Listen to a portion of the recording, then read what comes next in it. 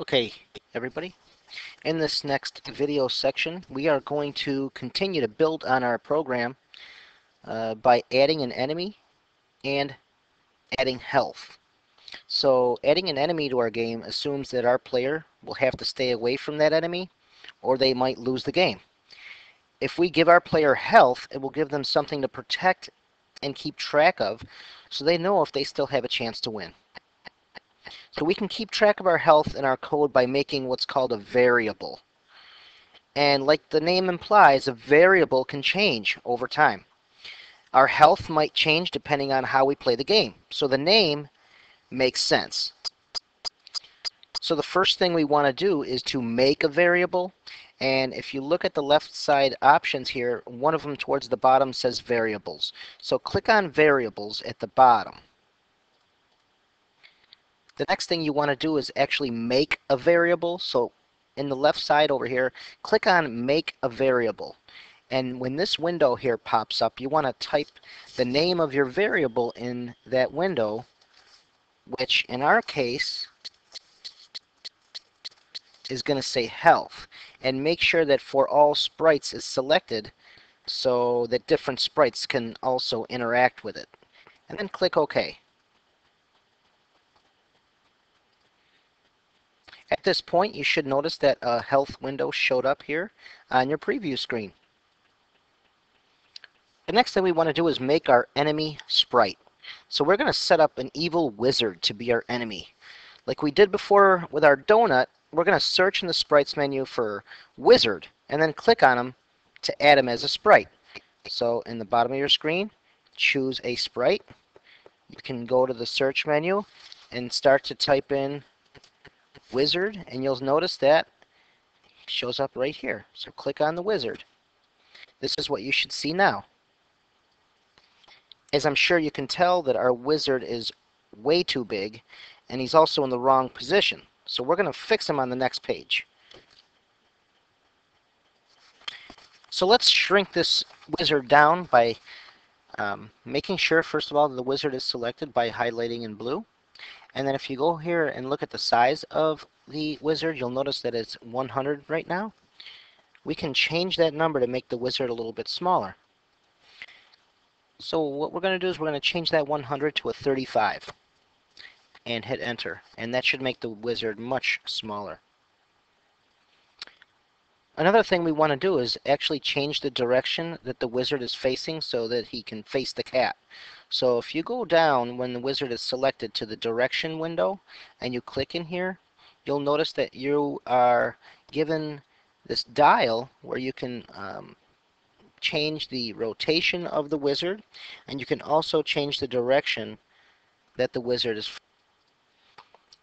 So what you're going to do is grab this little arrow and flip it around to the other side so that the wizard is facing the cat. So that should look like this now. And the last thing you want to do in this part is to grab the wizard and actually move him below your wall. So he's standing right about there. So it should look like this. So we want to make sure that our wizard does not show up on the title screen when we originally start the game. So what we want to do is we want to hide the wizard when the green flag is clicked. So we want to make sure that you can't see him on the title screen. So you're going to go to the Events tab and bring out when the green flag is clicked. And also again, make sure that your wizard sprite is selected.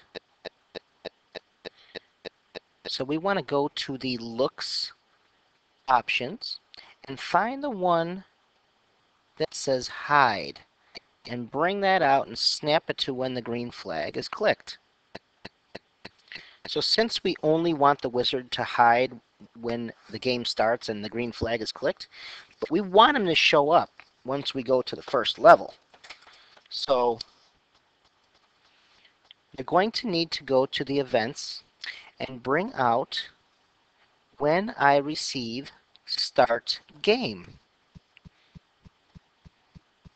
So once again, under the Looks tab, you're going to go until you find one that says Show.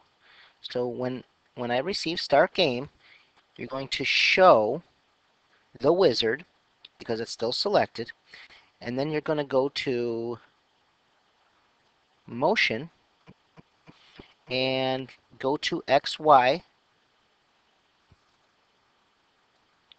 and it should be in the location under the wall. It should be around these coordinates, -6, -112. And since we also want the wizard to be animated, to look like it's moving, we want to get the forever loop out and make sure that he's changing his costume back and forth, like we did for the cat. So you're going to want to go to the Control tab and bring out a forever loop. Looks just like this. And you're going to snap it right below the Go to XY. So once you have your forever loop out there, you're going to want to go to Next Costume, which is located under Looks, and it says Next Costume. So you want to place that right inside your forever loop. And now you want to have that go to Next Costume every 2 seconds. So if we go to the